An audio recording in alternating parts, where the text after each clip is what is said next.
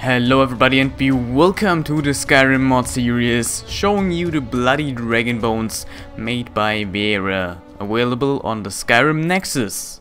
This mod was made by the same guy who brought you the Elder Gleam dragon bones. The texture is available in 1K, 2K and 4K quality. It looks very burnt and bloody with carbonized black spots, flaws and dry blood. When Vera told me about his mod, he said also, I'm actually really anti-gore, and getting inspiration as vegetarian with Google was almost as smart as visiting 4chan, hoping to see some cool cat pics. Well, I can imagine what you will find if you Google for gory stuff on Google. Probably the worst of the worst. This second mod is called Flyable Dragons, made by G3X, available on the Skyrim Nexus. So you can imagine what this mod will bring you. You have to go to High Rothgar and there will be a patrolling Draugr called Draugr, and he will have some stuff, a spell or also a shout, and this lets you call a dragon which you can ride. So there are quite a few mods out there which give you the option, the feature to actually ride a dragon.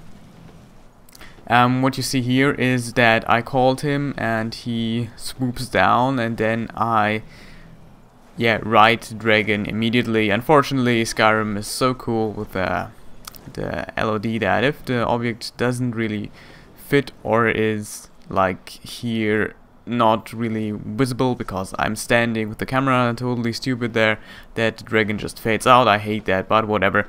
So however, there are a lot of mods out there who give you that. You can fully control the dragon, you can move to the left, to the right, and up, down and stuff like that.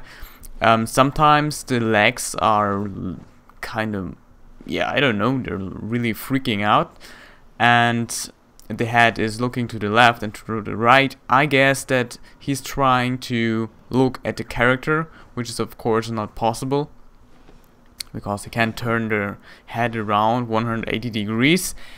And also I read that he's acting like a horse, and that's why he is so slow. And there's a platform under the dragon which gets moved depending on how or where you are moving, and like that the dragon is kinda flying. There's actually an invisible platform under the dragon which gives you the feeling that the dragon is flying. So that's how it works. And like I said, there are a couple mods out there. There's also another mod called Dragonfly mod which got just uploaded, who does the same. And I thought I'm just gonna show you that, because tomorrow there will be Dragonborn, and maybe then we have some new mechanics, some new features with Dragonborn, the new expansion, that, or DLC, it's the same kinda, that will give us, or the modders, new features to actually create new Dragonfly mods to improve that stuff. And let's see how that will turn out. This mod here is not finished. It's beta kind of, but I don't think that with how Skyrim currently is, with the creation kit, with the engine, I don't think that it's even possible to make some stuff really immersive.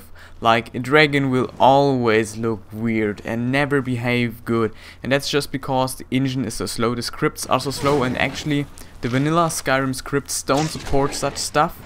You need the SKSE for that, which gives new scripts, but the SKSE is more scripting, it's more complex, and stuff takes even longer than to take effect, the scripts to take effect. That's why the Chicken Dead beta mod is also kind of slow with converting the models, the chicken into the corpse parts, and it's kind of unfortunate. So let's see if there will be something new with the Dragonborn mod regarding that stuff, especially the dragon flying.